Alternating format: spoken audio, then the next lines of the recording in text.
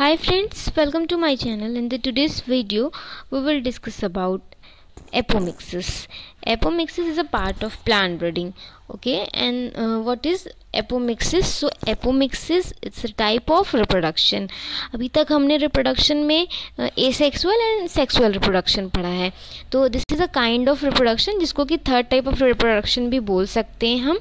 तो इस reproduction में क्या होता है कि plants में जो भी सेक्सुअल ऑर्गन्स रहते हैं, एंडोशियम एंड गाइनोशियम जो हैं फ्लावर में जो प्रेजेंट रहने वाले ऑर्गन्स हैं, फीमेल पार्ट को हम गाइनोशियम बोलते हैं एंड मेल जो पार्ट्स है उसको एंडोशियम बोलते हैं.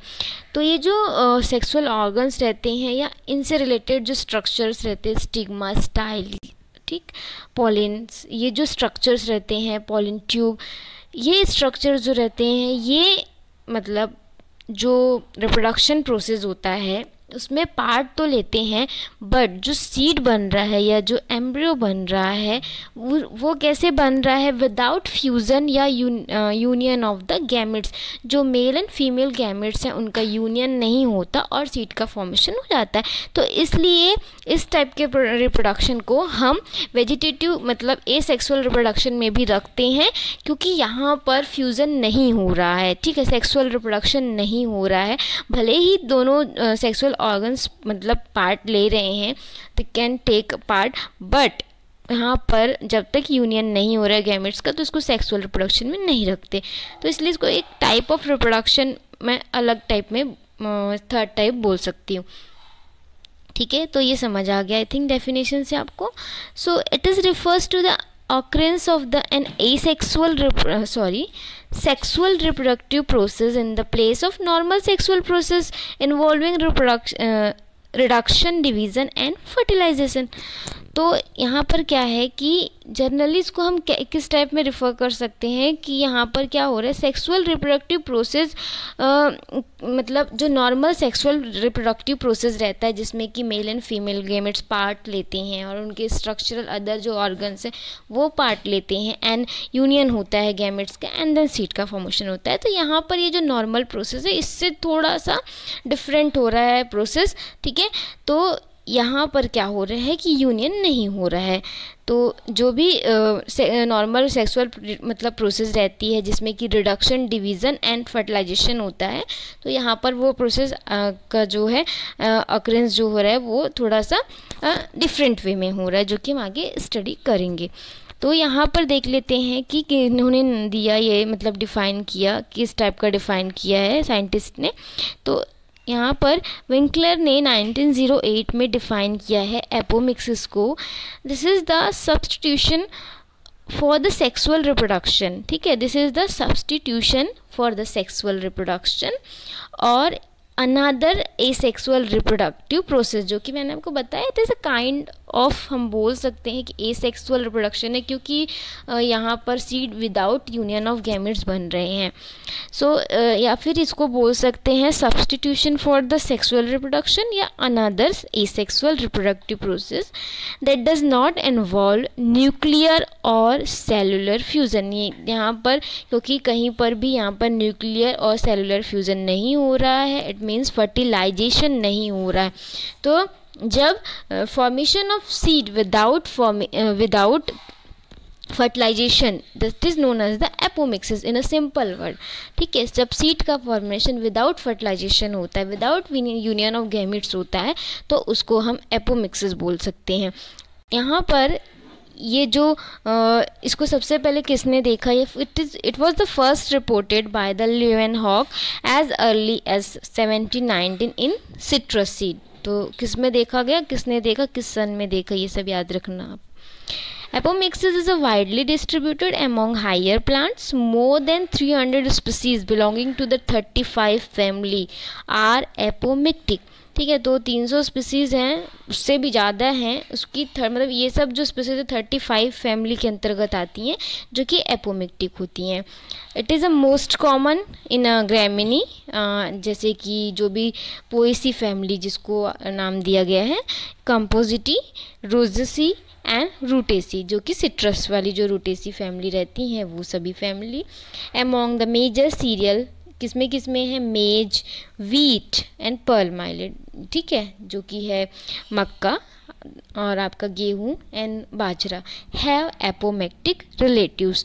तो ये बेसिकली थोड़ा इंट्रोडक्शन है। इसके बाद क्योंकि हम डायरेक्टली टाइप्स पढ़ने लगेंगे तो हमको चीज़ें समझ नहीं आएंगी, तो सबसे पहले ये टर्म क्या है, किसने दिया, किसने रिसर्च की इसके बारे में। So now we C types of apomixis. First is recurrent apomixis. In a recurrent apomixis, what happen? An embryo sac develop from the megaspore mother cell. जो एम्ब्रियो है, एम्ब्रियो का फॉर्मेशन होता है एपोमिक्सिस में, तो जो एम्ब्रियो सेक रहता है वो mother mega sales megaspore mother cell जो हैं उनसे बन रहा है। और यहाँ पर जो मियोसिस है इट इज़ डिस्टर्ब्ड और फॉर्म सम एडजॉइनिंग सेल्स। तो यहाँ पर क्या हो रहा है कि मेगास्पोर मदर सेल से एम्ब्रियो सेक बन जा रहा है, और जो मियोसिस होता है, मियोसिस की जो प्रोसेस होती है वो डिस्टर्ब हो जा रही है, या फिर कुछ एडजॉइनिंग सेल्स जो हैं वो उनका फॉर्मेशन हो जा रहा है। सो consequently the egg cell is diploid, जो एग सेल है यहाँ पर वो डिप्लॉयड हो जा रहा है। द एम्ब्रियो और subsequently develops directly from the diploid egg cell without fertilisation, ठीक है, क्योंकि मियोसिस डिस्टर्ब्ड हो गई, क्योंकि सब कुछ एडजॉइनिंग सेल्स बन गई हैं। तो यहाँ पर क्या हो रहा है, एग सेल जो है वो क्या हो रहा है, मतलब जो एम्ब्रियो है वो डिप्लॉयड एग सेल से बन रहा है विदाउट क्या है, फर्टिलाइजेशन प्रोसेस के, मतलब यूनियन नहीं हो रहा है किसी भी प्रकार का। तो इसलिए ये एक रिकरेंट एपोमिक्सिस तब होगा जब एम्ब्रियो सेक डेवलप होगा मेगास्पोर मदर सेल से। इट मीन्स जब हमारा एम्ब्रियो डेवलप होगा from the diploid egg cell से तब, ठीक। तो यहाँ पर एग्जांपल्स हैं जैसे कि स्क्रेप्सिस, टेरेस्कम एंड ब्लूग्रास इसको बोलते हैं, एंड एलियम जो कि अनियन फैमिली में अनियन है, without the stimulus of the pollination, यहाँ पर किसी प्रकार का पॉलिनेशन फर्टिलाइजेशन प्रोसेस नहीं हो रहा है। नाउ एप्पल है जैसे कि मॉलस, एंड इसके अलावा second is the non-recurrent apomixis. When embryo arise directly from the normal egg cell, जिसको हैप्लॉइड बोल सकते हैं हम। तो यहाँ पर एम्ब्रियो पहले वाले में डिप्लॉयड एग सेल से बन रहा था एम्ब्रियो सेक, तो उसको हमने रिकरेंट बोला। अब यहाँ पर जब नॉर्मल एग सेल से विदाउट फर्टिलाइजेशन बनेगा embryo, that is the non-recurrent. Since an egg cells is haploid, the resulting embryo will be also haploid, because यहाँ पर हमने नॉर्मल सेल egg cell से बन रहा है एम्ब्रियो, तो जो रिजल्टिंग एम्ब्रियो रहेगा वो भी क्या रहेगा, हैप्लॉइड रहेगा। इससे पहले वाले में डिप्लॉइड था। थर्ड इज द एडवेंटेटिव एम्ब्रियोनी, इसमें ये भी एक टाइप है किसका, एपोमिक्सिस का। इसमें क्या होता है, embryos arise from a cell और a group of cell either in a nucleus or in the integuments। तो यहाँ पर जो एम्ब्रियो है वो या तो एक सेल से या a group of cell that is tissue, ठीक है। किसका टिश्यू है, या न्यूसेलस का हो सकता है, या फिर ये इंटीग्यूमेंट्स से उत्पन्न हो सकता है। तो यहाँ पर एम्ब्रियो जब उत्पन्न होगा फ्रॉम द न्यूसेलस के सेल्स से या फिर इंटीग्यूमेंट्स के सेल्स से, जैसे कि एग्जांपल है आपका ऑरेंज एंड रोज में। तो since it take place outside the embryo sac, it is the not grouped with the recurrent apomixis, क्योंकि यहाँ पर क्या हो रहा है, ये एम्ब्रियो सेक के आउटसाइड में ये प्रोसेस हो रही है, ठीक है।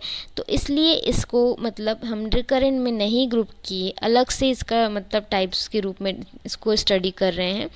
तो this is the regenerated with the accuracy, and embryo within the embryo sac may also develop simultaneously, thus giving rise to polyembryonic condition as in citrus and optonia and mango में भी होता है पॉलीएम्ब्रियोनी। इसके अलावा जामुन में भी होता है पॉलीएम्ब्रियोनी, ठीक है। मतलब यहाँ पर यही चीज़ें बोली जा रही हैं। सबसे पहला यहाँ पर ये है कि इसको रखा नहीं गया है रिकरेंट में, क्योंकि ये आउटसाइड में एम्ब्रियो सेक के आउटसाइड में ये प्रोसेस हो रही है, और ये क्या है, डिजनरेट होती है विद एक्यूरेसी के साथ, और यहाँ पर जो एम्ब्रियो है वो एम्ब्रियो सेक के साथ डेवलप होते हैं, इसलिए पॉली एम्ब्रियोनिक कंडीशन उत्पन्न करते हैं ये एडवेंटेटिव एम्ब्रियोनिक के थ्रू। तो एडवेंटेटिव एम्ब्रियोनिक का एक अनदर नेम अगर बोलेंगे that is the poly embryonic. Example याद रखिएगा, सिट्रस में बेसिकली पॉली एम्ब्रियोनिक पाया जाता है। Now fourth is the vegetative apomixis. Vegetative apomixis में क्या होता है, इन बल्बोसैन एलियम, इसके अलावा एगियो एंड जो ग्रासेस स्पीसीज रहते हैं इनमें वेजिटेटिव बर्ड्स रहते हैं, और जो बल्बिल्स रहते हैं, जैसे कि अनियन में हम बल्बिल्स यूज़ करते हैं ना, instant of the flower are produced in the inflorescence. यहाँ पर फ्लावर नहीं होते, यहाँ पर क्या होता है, बल्ब्स, बर्ड्स, इस टाइप का वेजिटेटिव बर्ड्स डेवलप हो जाते हैं फ्लावर की जगह में। तो इसको हम इन्फ्लोरेसेंस, उनका मतलब इन्फ्लोरेसेंस जो रहता है यही बल्बिल्स और बर्ड्स रहते हैं, तो they can be reproduced without difficulty, और इससे हम फिर विदाउट मतलब इसी से हम रिप्रोडक्शन आगे कंटिन्यू रखते हैं इनका यूज़ करके। तो ये जो है यहाँ पर जब इस तरह का फ्लावर की जगह इस तरह के वेजिटेटिव बर्ड्स और बल्बिल्स का स्ट्रक्चर डेवलप होते हैं, तो ये है वेजिटेटिव एपोमिक्सिस के अंतर्गत इसको रखते हैं हम लोग। ठीक है, तो ये 4 टाइप है basically, recurrent apomixis, non recurrent apomixis, एडवेंटेटियस या फिर पॉलीएम्ब्रियोनी, और 4th is the vegetative apomixis. अब हम देख लेते हैं कि एपोस्पोरी क्या होता है। एपोस्पोरी में क्या होता है कि it involves the development of the embryo sac either from the archiosporial cells or from the nucellus or from the other cells। जब आपका एम्ब्रियो सैक या एम्ब्रियो किससे, या तो आपका आर्चियोस्पोरियल जो सेल्स हैं उनसे बनेगा, या फिर हो सकता है न्यूसेलस से, और जो अदर टाइप के सेल्स रहते हैं उनसे बनता है। ठीक है, ये एम्ब्रियो सैक के प्रोसेस में इस 3 तरह के अगर मतलब सेल का इन्वॉल्वमेंट रहता है, या तो वो आर्चियोस्पोरियल सेल होंगे, या तो न्यूसेलस, या फिर कुछ जो डिफरेंट और सेल्स हैं, और उसके बाद एम्ब्रियो सैक अगर बनता है तो ये कंडीशन में क्या होता है, एपोस्पोरी कंडीशन उत्पन्न होती है। ठीक, apospory, and it is 2 type. Apospory जो है वो बेसिकली 2 टाइप का होता है। फर्स्ट इज़ जनरेटिव, जिसको हैप्लॉइड एपोस्पोरी बोलते हैं, एंड सेकेंड जो होता है वो सोमेटिक, जिसको डिप्लॉइड एपोस्पोरी बोलते हैं। हैप्लॉइड एपोस्पोरी क्या होता है, जब हमारा एम्ब्रियो सैक डेवलप होता है किससे, या तो वो वन ऑफ द मेगास्पोर, जो कि एन से हम रिप्रेजेंट कर रहे हैं, the process is called the generative, मतलब जब एन जो है जो कि होता है मेगास्पोर, उससे अगर एम्ब्रियो सैक बनेगा that is the haploid apospory या generative. Since it can not be regenerate as it is a haploid and fertilisation fail, because it is a haploid, यहाँ पर फर्टिलाइजेशन फेल हो जाएगा और ये रिजनरेट नहीं हो सकता है। The process give rise to non recurrent apomictic, इस प्रोसेस से हमको एपोमिक्टिक मतलब नॉन रिकरेंट एपोमिक्टिक सीड मिलेंगे। Then second is the diploid apospory, यहाँ पर जब आपका एम्ब्रियो जो है वो डेवलप होगा न्यूसेलस या फिर जो उसके अलावा जो अदर टाइप्स के सेल होते हैं उनसे, तो ये डिप्लॉयड फॉर्मेशन होगा यहाँ पे। तो ये जो प्रोसेस है इसको सोमेटिक या फिर डिप्लॉयड एपोस्पोरी बोली जाएगी, क्योंकि यहाँ पर जो एम्ब्रियो सैक है वो न्यूसेलस से या अदर टाइप्स के जो डिप्लॉयड सेल्स हैं जिसको कि 2n से हम जो शो कर सकते हैं, तो उससे फॉर्मेशन हो रहा है। Since it is a regenerate, क्योंकि ये डिप्लॉयड है और विदाउट फर्टिलाइजेशन ये रिजनरेट हो सकता है। यहाँ पर मतलब जो सीड होगा वो हम उसको रिकरेंट एपोमिक्टिक सीड्स में रखेंगे। ठीक, तो ये हमारा क्या था, we see the development of apomictic embryo. कोई एपोमिक्टिक एम्ब्रियो किस तरह से डेवलप हो रहा है, उसकी क्या क्या और प्रोसेस है देख लेते हैं। पहला होता है पार्थेनोजेनेसिस।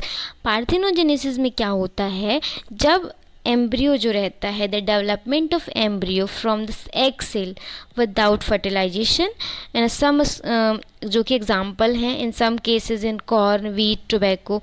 तो मतलब यहाँ पर जब हमारा एम्ब्रियो है, मतलब प्लांट्स में जो एम्ब्रियो रहता है वो डेवलप हो रहा है फ्रॉम द एग सेल्स से, बट यहाँ पर फर्टिलाइजेशन नहीं होगी। तो the development of embryo from the egg cell without fertilisation, example जो है corn, wheat, tobacco. This is also 2 kind. Parthenogenesis two kinds का है, हैप्लॉइड एंड डिप्लॉइड। हैप्लॉइड में क्या होगा, जब एम्ब्रियो डेवलप होगा from the egg cell without fertilisation, इसमें क्या होगा, हैप्लॉइड एम्ब्रियो सैक प्रोड्यूस्ड होगा बाय द जनरेटिव एपोस्पोरी, जो कि मैंने बताया था जो एन रहेंगे, मतलब एम्ब्रियो सैक जो रहेगा वो हैप्लॉइड जो सेल्स हैं उनसे प्रोड्यूस होगा। तो ये क्या रहेंगे, नॉन रिजेनरेटिव रहेंगे और फर्टिलाइजेशन फेल हो जाएगा। It is non recurrent in a nature, क्योंकि ये जनरेटिव एपोस्पोरी प्रोसेस से प्रोड्यूस होंगे जो हैप्लॉइड एम्ब्रियो सैक रहेंगे। सेकेंड जो है जो होता है डिप्लॉइड पार्थेनोजेनेसिस, यहाँ पर the embryo develop from the egg cell without fertilisation in a diploid embryo sac arising from the somatic embryo apospory. तो यहाँ पर जो एम्ब्रियो सैक रहेगा वो क्या होगा, डेवलप होगा by the somatic apospory process के थ्रू, और एम्ब्रियो तो आपका नॉर्मल एग सेल से डेवलप होगा। तो यहाँ पर ये रिजनरेटिव रहेंगे क्योंकि फर्टिलाइजेशन मतलब यहाँ पर फेल नहीं होगी, और it is a recurrent type of जो एपोमिक्सिस है। तो ये देख लिया कि पार्थेनोजेनेसिस मतलब होता है डेवलपमेंट ऑफ एम्ब्रियो विदाउट, मतलब from the egg cell without fertilisation. When this is a to type, first is haploid and another one is the diploid. In a haploid, the embryo develop from the egg cell without fertilization in a haploid embryo sac, and this haploid embryo sac develop from the generative apospory. In the generative apospory, what happen, in the generative apospory, embryo sac develop from the haploid cells. So this is a non-regenerative because fertilization process is fail. So this is a non-recurrent in a nature, और इसलिए इसको हम haploid parthenogenesis के अंतर्गत study कर रहे हैं। इन अ diploid parthenogenesis the embryo develop from the egg cell, ठीक है, without fertilisation, but the embryo sac is developed by the process of the somatic apospory. In the somatic apospory the embryo sac is developed from the diploid cells, okay, और जो other kinds of cell रहते हैं उनके through develop हो रहे थे। तो that's why they are diploid kinds of cell. तो उसको हम रिकरेंट एपोमिक्सिस के अंतर्गत स्टडी कर रहे थे, और they are in regenerative in a nature. तो ये चीज़ थी जो कि सिंपल, जितने सिंपल वर्ड्स में हो सके मैं समझाने की कोशिश कर रही हूँ, ताकि डिफ़िकल्ट मत लगे आपको ये चीज़, क्योंकि कंफ्यूजिंग है थोड़ी सी, ठीक। तो ये हो गया पार्थेनोजेनेसिस और उसके टाइप्स। ये एक प्रोसेस है कि कैसे एपोमिक्टिक कोई एम्ब्रियो डेवलप। तो आज के वीडियो में हम यहाँ पे इसको एंड कर रहे हैं। ये जो टॉपिक है कंटिन्यू रहेगा, पूरा एपोमिक्सिस आपको मतलब मैं डील करूँगी। सो आज के वीडियो में हम इतना ही डिस्कस करेंगे। Thank you for watching today's video.